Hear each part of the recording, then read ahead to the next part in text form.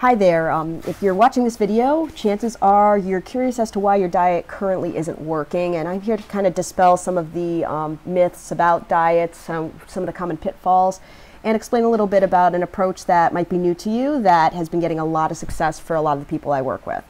But first off, who am I? Because I don't want you to just take my word for it. And a lot of the reason why there's a lot of misconceptions about nutrition is because people don't research their sources. You know, there's a lot of conflicting information out there, and if you do a little more research and figure out, number one, who is this person, and number two, what are they selling, you can get a little more gauge on what they're actually, what's behind what they're telling you.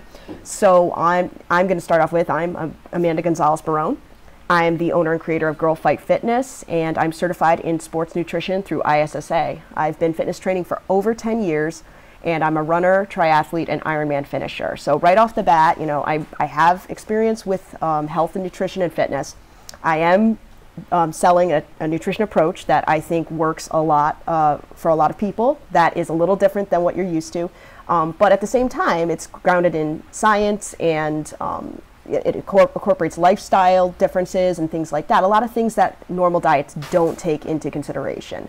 But most of all, I struggled with emotional eating. And as you can see from my before and after pictures there, then from a time when I really wasn't on track with my nutrition to a time when I was implementing the approach that we're going to talk about a little bit about today, there's a huge difference. Because nutrition is key to weight loss. I mean, you can get strong by working out at the gym, but if you're looking to tighten up your stomach, to losing body fat, nutrition has to be on point. And the problem that I struggled with was I needed perfection, and I tried every diet. I tried paleo, zone, Atkins, low carb, high carb, intermittent fasting, cleanses. I tried absolutely everything you can think of, and nothing worked. And they all didn't work for the same reason. Because they were too restrictive. They set me up for that need for perfection where I have to be on the plan all the time. And when I did deviate, I had such high feelings of failure that I would spiral out of control, where one cheat meal would turn into a cheat day or a cheat weekend or a cheat week, and then I'd totally go off the rails. So what I found was happening was I was yo-yo dieting terribly, where I would lose some weight because I'm doing really well with whatever diet I was doing, and then I'd gain it back because I'd go off the rails and I'd start cheating. And in reality, I was not making any real progress. I was losing and then gaining, and sometimes gaining more than what I initially lost.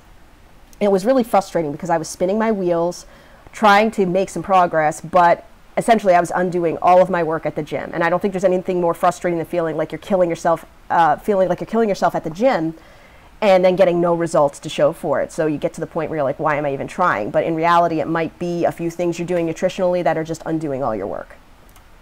So I want you to take a second and picture this. I want you to picture a circumstance where you can have all your favorite foods every single week. And you'll look forward to your treats, clearly, but you are also going to look forward to your healthy meals, because this approach is self-correcting, meaning, you know, you're going to be aching for those treats to kind of break the monotony of your healthy eating, but at the same time, once you have those treats, you're physically going to feel gross and bloated to the point where you can't wait to have your salad the next day or your chicken breast or whatever healthy meal that you decide to eat. You're never going to be hungry on this plan, and you're also never going to feel deprived. And that deprivation is what triggers a lot of the cheating and a lot of the reason why people struggle with their nutrition.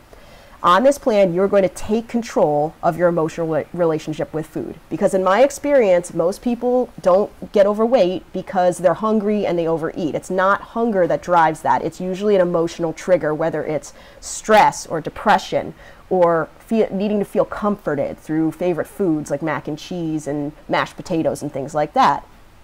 So this is going to set you up to make results not just on the short term, but long term. Because this is a proven strategy with repeatable, predictable results, and everyone that I work with on this program sees those results and asks me, why didn't I start this sooner? Just makes total sense, and it's so easy to maintain.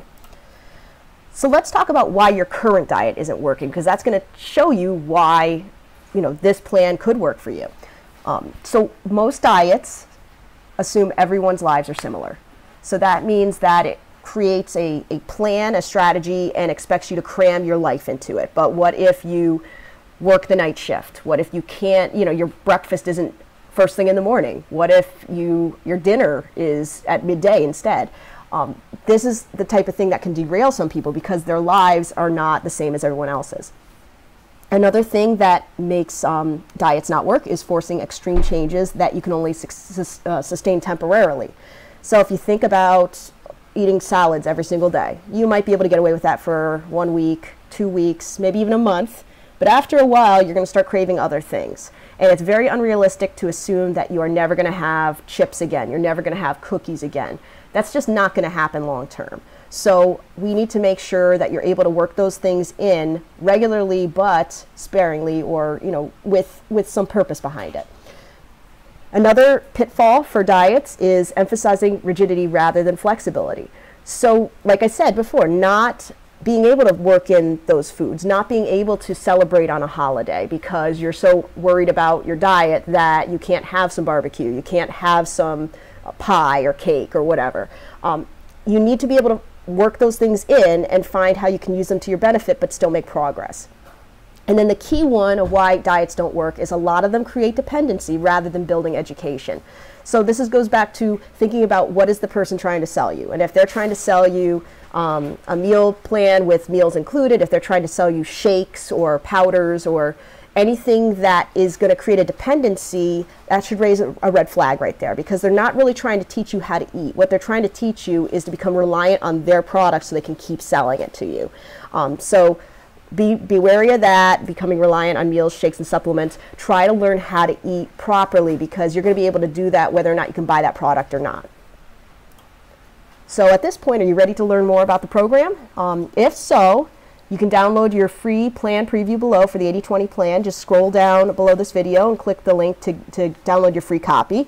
And it's going to orient you to some of the reasons why this diet is different from all the other plans that we just talked about. And a lot of the key points of why diets fail, it goes and corrects them. So go ahead, download your free plan. If you have any questions, feel free to reach out and let me know. And thanks for tuning in. Take care. Bye-bye.